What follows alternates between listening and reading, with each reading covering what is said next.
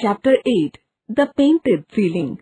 My grandpapa lives in a wonderful house with a great many windows and doors. There are stairs that go up and stairs that go down, and such beautiful slippery floors.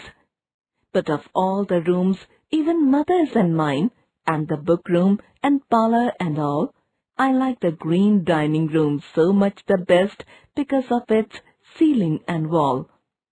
Right over your head is a funny round hole with apples and pears falling through.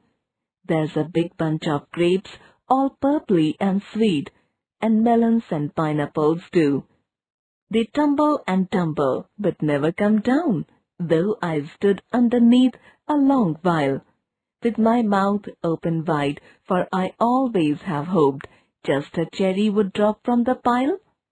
No matter how early I run there to look, it was always begun to fall through, and one night when at bedtime I crept in to see, it was falling by candlelight too.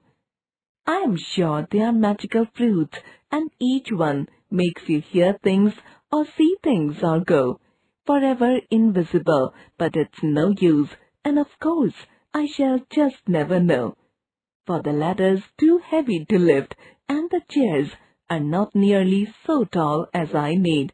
I've given up hope, and I feel I shall die without having accomplished the deed.